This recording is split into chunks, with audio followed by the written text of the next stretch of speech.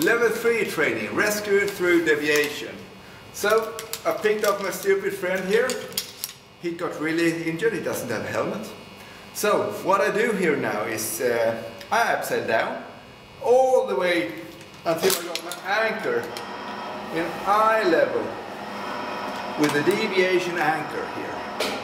What I need to do then is I reach the BFK, get the ropes underneath here. And the red rope, which is here, my backup rope, will under the deviation anchor become my working rope. In order to do that, I need to seal my casualty's ID like this. And same as always, I just get it in the rescue strap carabiner and my own lower D-ring. Attach the red rope under, just tighten it a tiny bit. The other rope, which is the blue rope, which is here, the working rope, will be the backup rope underneath. Right now, my stupid casualty only had a backup designed for one person load. But hey, I don't have anything else, so I just I have to do that. Hopefully there's enough with rope stretch above so we don't get too much peak impact force if something happens. So I attach that to myself, to my sternal D-ring, like that, and attach it under here, like that. Now comes the funny part.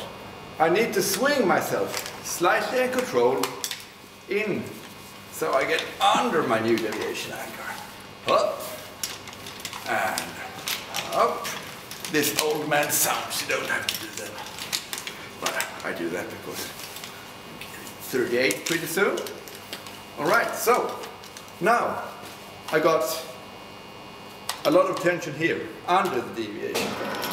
What I do then is I remove my backup from the red rope and put it on top of the blue rope here, which is here, the working rope.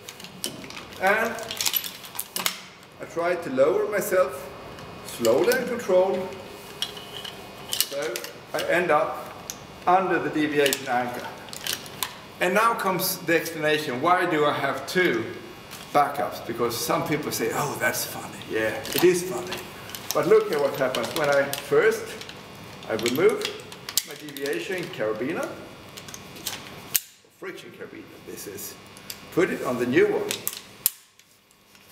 Then, look at this. When I open my ID, like this, and remove the rope, look at all this slack. If I didn't have this one would go down to a fall factor 2.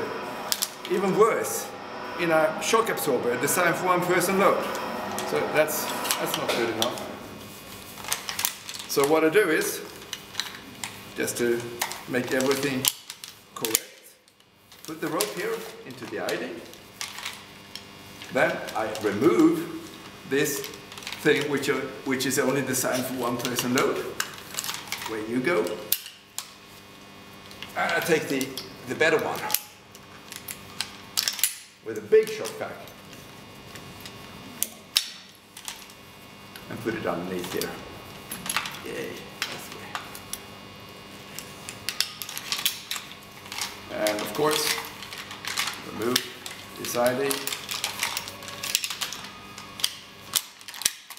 leave it hanging, pump.